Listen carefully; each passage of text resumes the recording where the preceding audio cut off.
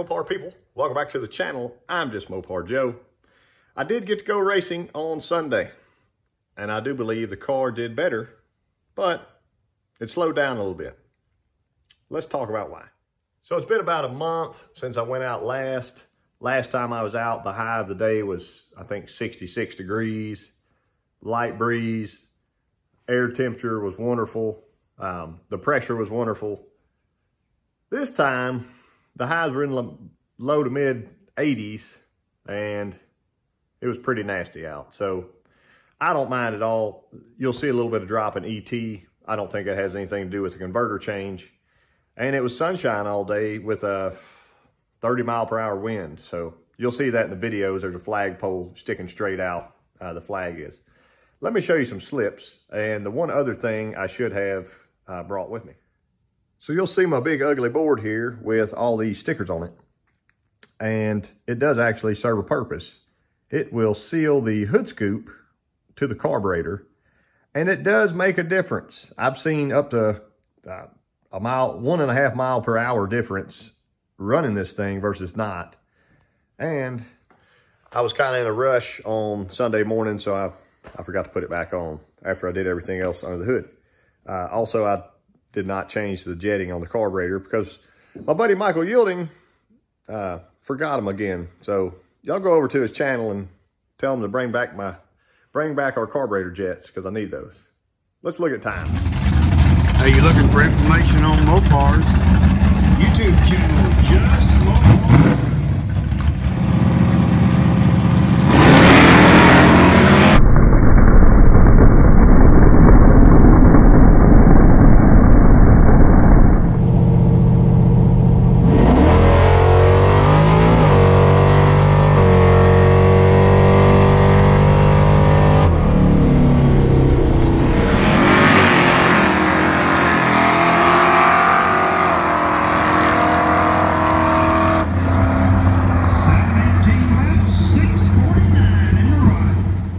So here is time trial number 1. I'm in the right-hand lane. Went a 649, had a 14 reaction, which was good, and a 143 60 foot. So my 60 foot was down about, I don't know, 3/100ths from my best last time. Typically on the second pass, it does speed up. So let's look at pass number 2.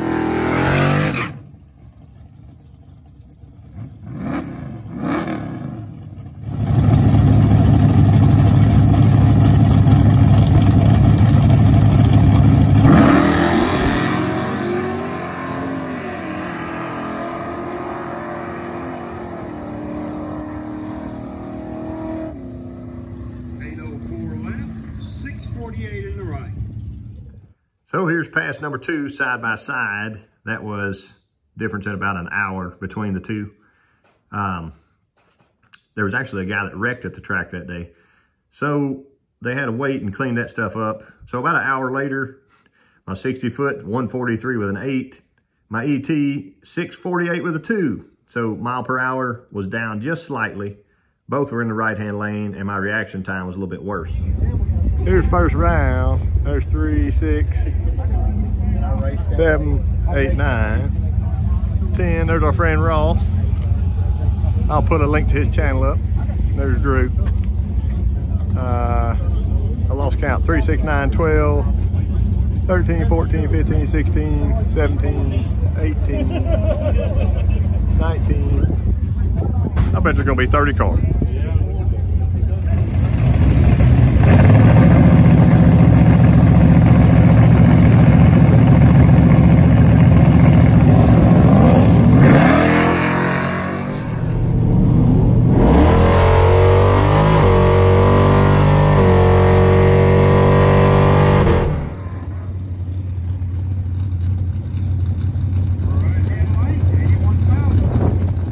Here is round 1 of eliminations. I was in the right lane. 60 foot dropped just a little bit, 144.5. I dialed in a 648 and ran a 54, and you can see my mile per hour. I had to let off of it quite a bit there. So I was scared I was actually going to break out, but they had a pretty terrible reaction time with that 146. And my 35 should have been better, but it gets worse for me today.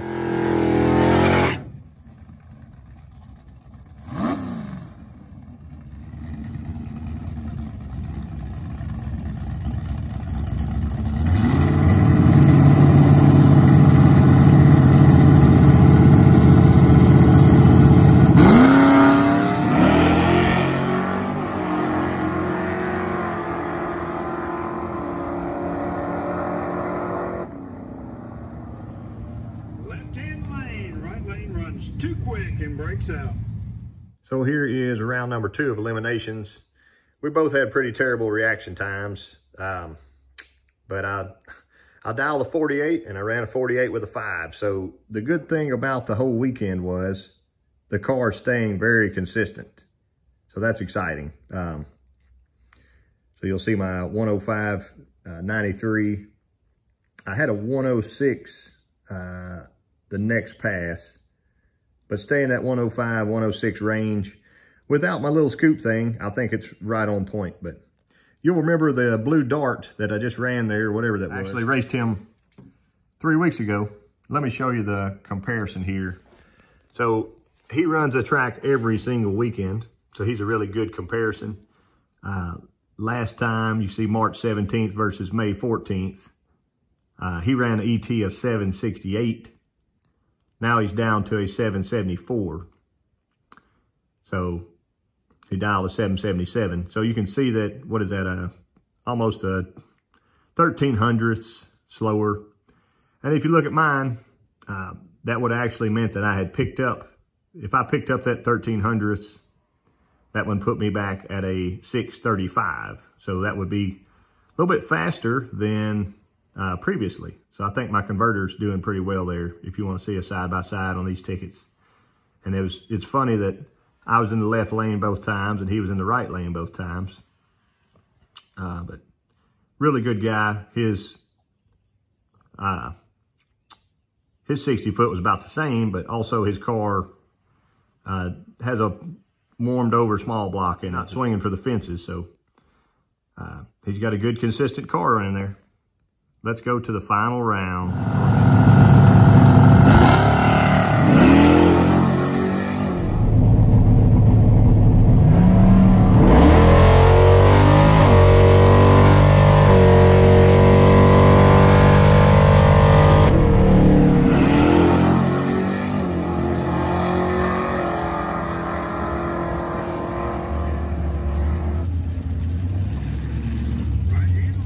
So if you saw my last race video, in the final round, the dude that I beat and got first place, he happened to beat me this time in the 3rd round. So he did go on to win it, I think. Let me show you what that looks like.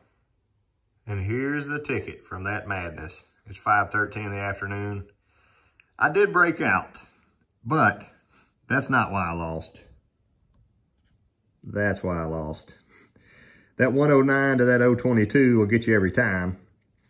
And he ran a 54 and a 48. He was probably letting off of it.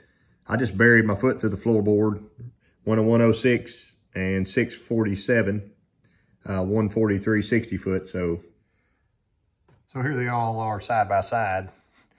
And as for my traction issues, 143.5. 143.7, 143.8, 143.7, 144.5. That's all really pretty decent, especially considering the track surface and stuff. I got no issue with that. I'm glad I left the 648 on the window. If I would have, I do believe if my reaction time had been better on that one, I could have won, but that's how it goes. Can't win them all, so. I got a few other small changes I'm willing to make before next time out. I can probably get my new fuel system hooked up. I had a request to show that in a video, to show the return line and stuff. So I got to do that, but it'll be probably May before I get to go back. So it'll probably warm up some more. I appreciate y'all watching, and I got a truck to build or something somewhere.